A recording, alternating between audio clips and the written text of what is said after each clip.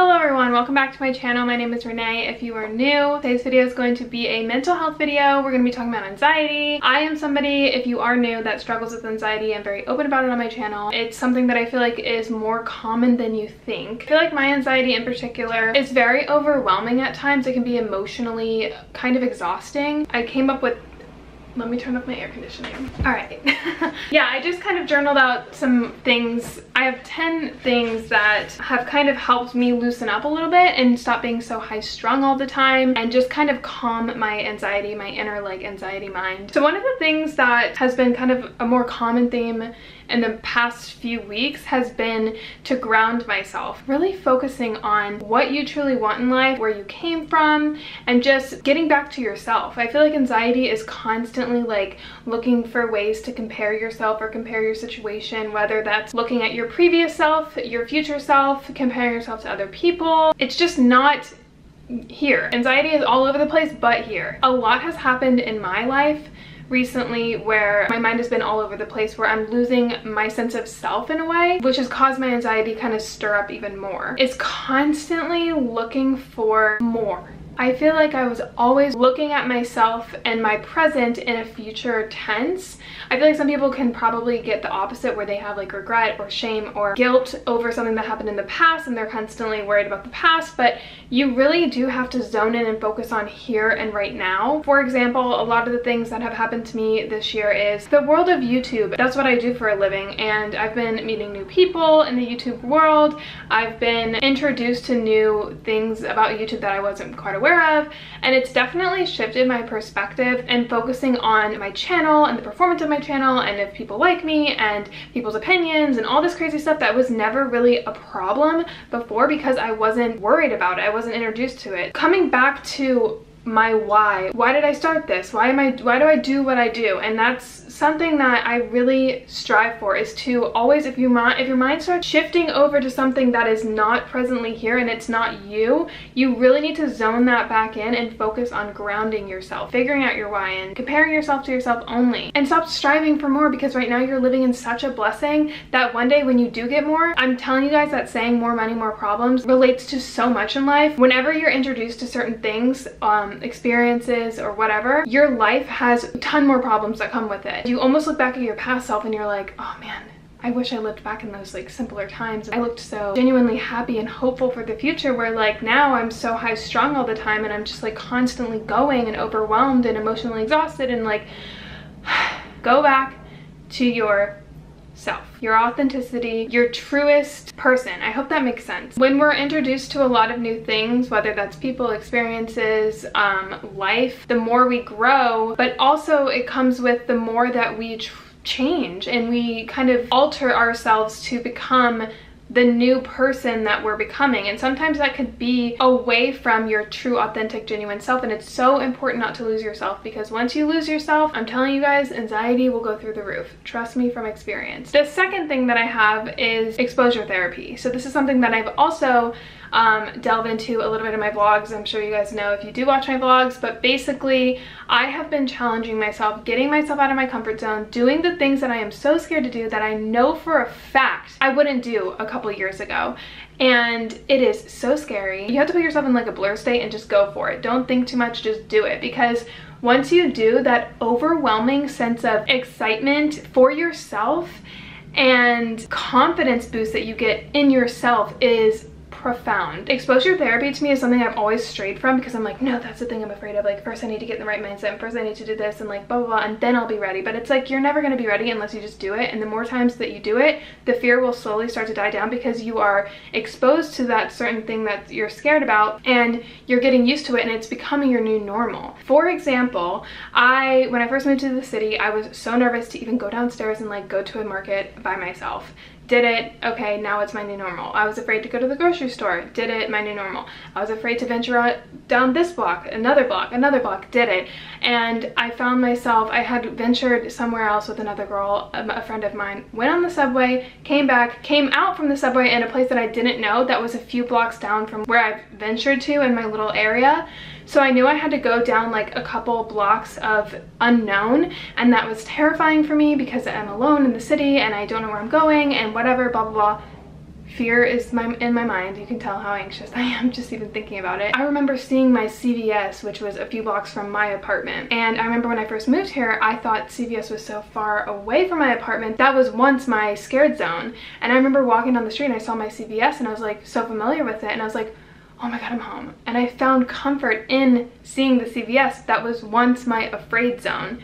So there's like a graph or something that I'll pop here on the screen where it's like a bubble of your comfort zone, and then every time that you venture away from that, your like circle will expand and grow. And I'm telling you guys, it's not just like your confidence, it's your potential to do more. It is the most gratifying feeling ever, and I find I am very quiet in my mind when I do the things that scare me the most, and the more that I do them, the more that just builds up, and the more I can see myself like sitting up straight and like doing things that I would have never done if I was never exposed to certain things. Every time that something scary happens to you or you face your fear, it will literally feed your little like core and make you into the most confident, fulfilled person. It's been amazing, I'm telling you guys. It's almost like addicting. The next thing that I have is to stop catastrophizing. I think that's how you pronounce it. Basically, I'm constantly thinking of like worst case scenario, and I'm making things way bigger of a deal than it needs to be. The definition of catastrophizing is cognitive distortion. You are literally distorting your reality in your mind to make it scary, and your body will respond. Your body is made to protect itself, and when you are catastrophizing a situation in your head, you are going into almost like a fight or flight mode, and your body is going to respond with that, and you're gonna get anxious, and you're gonna get scared, and you're gonna stray away, and you're gonna bow down a little bit, and that is a boost to your like confidence. Your anxiety is winning the game. You're basically taking a difficult situation and you're interpreting it as an exaggerated thought. There's a book that I highly recommend to read if you guys read. I'll leave a link down below. It's an amazing book if you have anxiety, but in that she had 3 magical questions that you ask yourself when you do start exaggerating these scenarios. And the first one is, what are the odds of that actually happening? A lot of the times we come up with things in our head and you're like, honestly though, would that ever really happen? Number 2, how bad would that really be if it did happen? Let's say whatever you're thinking about really did happen. How bad is that really? And then number 3, how can I cope with this? Let's say it does happen. You can cope with it. You're gonna make it through. Yes, it might be a little bit scary. Yes, it might be a little bit dangerous. Yes, it might be painful, but there's been people who have dealt with so many different things. You are not unique. Like, as horrible as that sounds, you're not unique in your difficulties. There have been people going through things that you've gone through. People have surpassed those struggles that you feel like is like such an overwhelm right now. It's such a big deal right now in your head. You're gonna make it through. And when you ask yourself these 3 questions, you do tend to like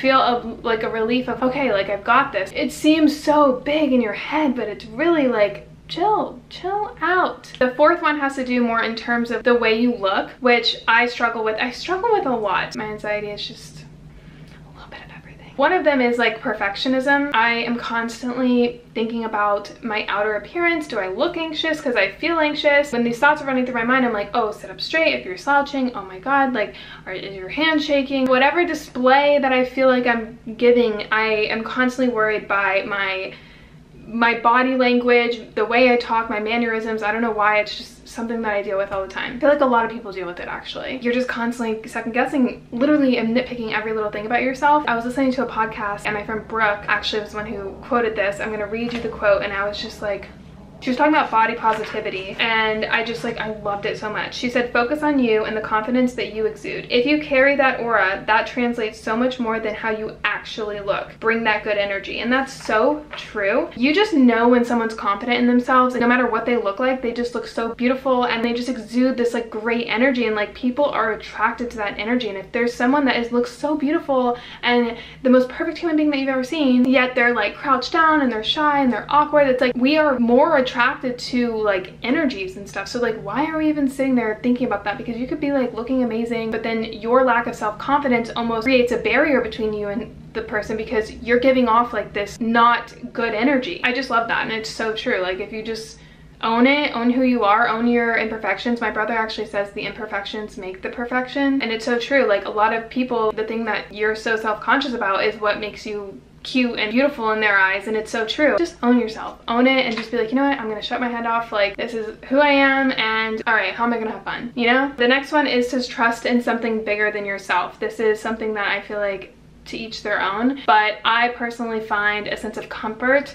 Ever since I started watching Elevation Church, I've been like talking to God and like praying to, and I say God, but it's honestly whoever's out there. I'm not even kidding you guys, like I'm kind of almost afraid to say this, but ever since I started watching, I've been watching for 3 weeks now, and it's actually Sunday tomorrow, so I'm going to be watching for the 4th week in a row by the time you watch this video. My life has been uphill. Like, I have been struggling really bad. I dealt with a death this year. I moved to a new city alone, obviously COVID, a lot of things going on in terms of social media and the news and all of that. And it's just been, I've never been as angry and sad than I have this year. I just watched it one day. I like came across one of his videos, and now I just have like this sense of like comfort and safety knowing that I have like something that's bigger than me watching me. And I know that sounds crazy, because if someone told me that before I started watching it, I'd be like, oh my God, here we go. But I'm telling you guys, it's true. And I got this same feeling when I was introduced to the law of attraction. It's just the most calming feeling. And I feel like everyone needs some sort of spirituality in their life, because there is a calming effect, a feeling of being just okay with anything that happens, good or bad, and knowing that like you're protected. It's the weirdest feeling. If you have a lot of anxiety or anything, maybe try to find something to put your faith in, whether that's the universe, God, a religion, a thought process like the law of attraction, just anything like that that's bigger than you. Almost diving deeper into like souls and connections and like our human experience. It's just something that really does bring a sense of peace. And I find sometimes when my mind is going like crazy, if I think about that or like God or what I learned in church, I just instantly have this like cloud of relief over me, and I'm just like, I'm good. Like no matter what, I'm good. It's the most freeing feeling. It almost gives you like a purpose too. Like I'm aligned more with my purpose, which is the first tip that I told you guys, is to like ground myself. I was having a lot of issues with what am I like here for, like what's the purpose of this, and I'm just learning to just really appreciate every little thing. And I name 3 things that I'm grateful for again every night, and it just sets me up for such a positive mindset. And like I like to help people, and I like to share these like life epiphanies with people again, and it's a lot of good that's coming out of a lot of bad. The next thing that I have is to stop searching for an answer all the time. There's never going to be an answer. No one will ever know the answer. No one knows anything. No one does. We're all figuring it out together. Constantly looking for an answer is the most exhausting feeling, because you're never gonna find it, and you're putting so much energy into something that's never gonna come. Sometimes we just need to give up control and know that we are not in control. There's not one single person that knows what's gonna happen, when it's gonna happen, how it's gonna happen. We're all just kind of living day by day, and it's a scary kind of thought, but at the same time it's like very fulfilling, because I'm like, oh okay, chill. Like I don't have to stress about finding an answer, because I just need to live in this moment, be with it, and eventually it'll go on to the next. Okay. You're never fully gonna know whether that's what you want to do in your future, how to attain a goal, bigger problems like why are we here. It just relieves a lot of pressure and built up tension in my body when I know that this is my moment, this is how I'm living, and I gotta just be in it. There's not like, I can't just like figure out an answer and things are gonna go the way I want it to go. Like no, that's not how life works. Like you're just here. Just freaking be here. The next thing that I have is to put that filter down. When we are in front of people, when we are around other human beings, we tend to put a filter of our most beautiful, happy self that we want other people to see. And it's exhausting. I'm constantly in my head when I'm anxious. There's constant freaking stuff up here. And sometimes I'm like, you know, I'm just gonna take that anxiety filter down and putting it down. And when you look around, you're just like, okay, it's quiet again. Like, I don't need to stress about being this way, doing this thing, how to get that. Like, just put it down. It's a filter. All that anxiety is a filter in your head, and sometimes it's just, it's a good reminder to be like, it's just anxiety. Like, yeah, it's in there. You can't just like shut it off, but I can take the filter down and not listen to it. It's like cluttering my mind sometimes. Sometimes I find when I go to certain situations and I come back, I think about that situation and how I was, and like, did I do this correctly? Oh, when I said X, Y, and Z, when she said this, was that a wrong thing? And like, did I say the wrong thing? Blah, blah. Like, it's just constant self-judgment, constant second guessing, and it's exhausting, and it doesn't serve me. It doesn't serve me. So when I notice that I'm going like a million miles an hour in my head, I'm like, I'm gonna take the filter down. I literally picture myself, filter down. Okay, I'm just gonna be here. what happened happened. I'm gonna stop self-criticizing myself because it's not freaking serving me. It's just doing an injustice because now I just wasted moments of my life stressing out something that happened an hour ago. That is like a minuscule moment in the whole day. The next thing that I have is to please yourself first. This is something that I've learned since moving to the city. You need to put yourself first and not other people. I am a constant people pleaser. It's actually quite exhausting to be a people pleaser because you're constantly wondering what people think about you, and guess what? They're constantly worried about what people think about them. We're all selfish creatures, and if you think about it that way, it's almost like a way to feed your ego because you're trying to please other people, but you're not like, oh, I'm gonna please other people to make them happy. Like, no, you're pleasing them because you want to make yourself happy by getting approval of other people. So it's a very selfish way of thinking if you truly think about it. It sounds like it's not, but it's really like you're literally thinking about your reputation, basically. Making ourselves morph into this being that other people want us to be. You need to put yourself first. You need to like be an adult, stand up for yourself, speak for yourself, and not let anybody take advantage of you. There's certain things that I would want to say, but I never did because I was afraid that, I don't know, I would look like a bitch. I don't know, honestly. I honestly just I don't like being like that. For example, like let's say you're working on a project for school. It's a group project. Let's just have Renee do part A and I'll do part B, but you know deep down that part A is like way more intense and in depth, and you know that you're gonna be putting more on your plate. Instead of saying, actually no, this is a lot, let's both do part A. Instead you're like, okay, because you're like, okay, like I want to be a nice person, she seems cool, I want to be her friend, like whatever. That's taking advantage of you, and that's not okay. You're putting more stress and anxiety on yourself because you were afraid to speak up. And I had a friend recently tell me like something, it was like an altercation, and she was like, she stood up for herself, she's like, all right, everyone, and like she did what she had to do. She was confident and people listened to her, and yes, it can come off as bitchy, but at the same time, you are putting yourself first and you're putting your happiness first. You're not disadvantaging anyone, but you are disadvantaging yourself if you allow that behavior, and that's not okay. So don't be afraid to offend other people, because for me at least, when I have anxiety and when I let that anxiety kind of manipulate and control myself in certain situations to get approval or anything from other people, I tend to find myself in a wall backed up, and then people consider that as weak and they take advantage of it, and that's not okay. And that's something that I've really been trying to focus on, and I've been continuing to work on. It's just stand up for yourself, because a lot of the time that exudes confidence, and guess what? People are attracted to that confident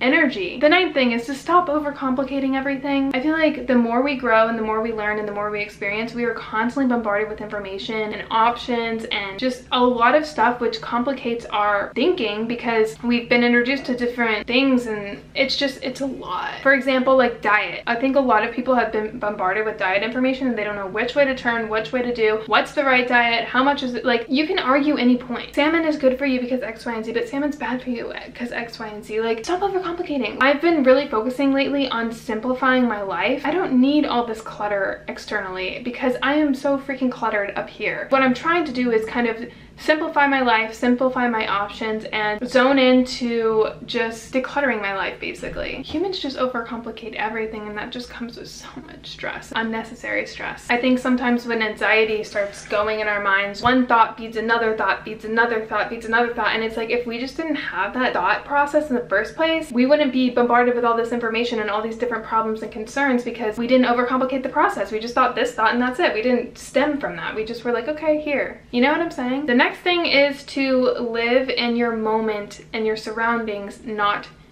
your head. I find sometimes that my thoughts are so overwhelming that I don't even really comprehend or really even enjoy the moment. A really random example of this was when I was in the elevator going to my doctor's office. I was just sitting in the elevator and I was worried about, oh, like, I don't know what floor she's on. Is it gonna hurt? Because I was getting a laser treatment. Am I got to sign these papers? Am I on time? Oh, I'm early. Shouldn't, like, all this stuff in my head.